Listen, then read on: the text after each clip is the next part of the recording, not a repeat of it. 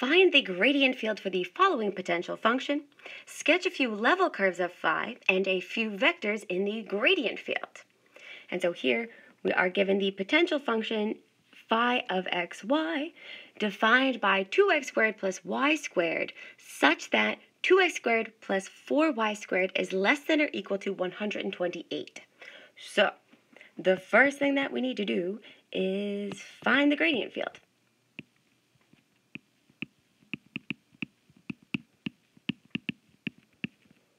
And we know our gradient field is capital vector F defined by the gradient of the potential function del phi. So we have phi defined in terms of xy, so we need the partial derivative of phi with respect to x, as well as the partial derivative of phi with respect to y.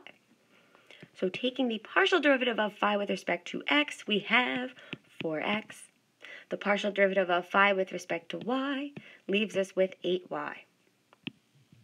And so therefore, the gradient field, del phi, is defined by the components 4x, 8y. And if you'd like, we can simplify this by pulling out that common 4. So this leaves us with the scalar multiple 4 times the vector x, 2y. And so this is our beautiful final answer here for the gradient field.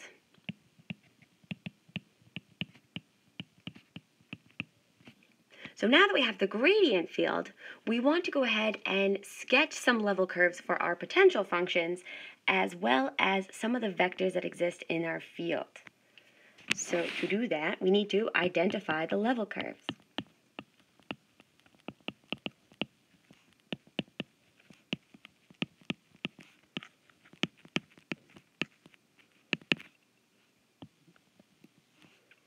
So we're going to find several curves, but there's only one level curve here. So we want to identify the level curve. So we are going to let phi of xy be equal to some scalar c, and thus identify what this curve is going to look like. So we have 2x squared plus 4y squared is equal to that scalar c. And then we want to keep in mind here that we have restrictions on our constant c that are given to us. So this is going to be c greater than or equal to 0, less than or equal to 128. So this right-hand side bound here, 128, is given to us. The left-hand side bound, 0, comes from the fact that no matter what x and y values you plug in, you're always going to produce or have a positive output. So this is our level curve. And looking at this level curve here, since the coefficients of x and y are different, this is not a circle, but an ellipse. And so this is our generalized level curve for this potential function. And so now we want to go ahead and sketch specific level curves on our graph. So we want to choose varying values of c and then plot them. So we want to choose values for c such that c is an element of the interval 0 to 128. And you can choose any values within this interval that you'd like. So my first case, I'm going to go ahead and let c be equal to 4. And when we plug this into our level curve, we have 2x squared plus 4y squared is equal to 4. And we can divide both sides here by 2, so I end up with a simplified level curve or simplified ellipse. X squared plus 2y squared is equal to 2. So this is our first level curve that we'll go ahead and sketch. And let's do one more for good luck. Let's let c be 8. So this gives us 2x squared plus 4y squared is equal to 8. And again, dividing both sides by 2 here to simplify, we have the ellipse x squared plus 2y squared is equal to 4. And so here is the second ellipse that we'll go ahead and sketch. And again, feel free to find additional level curves till your heart's content. And the reason I picked these two C values here is because they have easy to plot x and y intercepts. Right, so looking at our first level curve here, we can see that we have x-intercepts or zeros at x is equal to plus or minus the square root of 2, and we have y-intercepts at y is equal to plus or minus 1. In case 2 here, we've got x-intercepts at x is equal to plus or minus 2, and then we have y-intercepts at y is equal to plus or minus the square root of 2. So, going ahead and sketching this, we have our y-axis and our x-axis.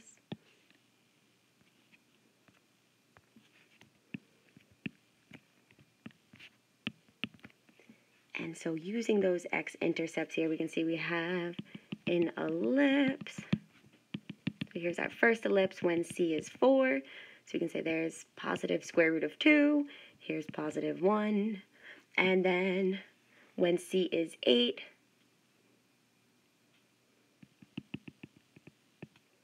here is our second ellipse.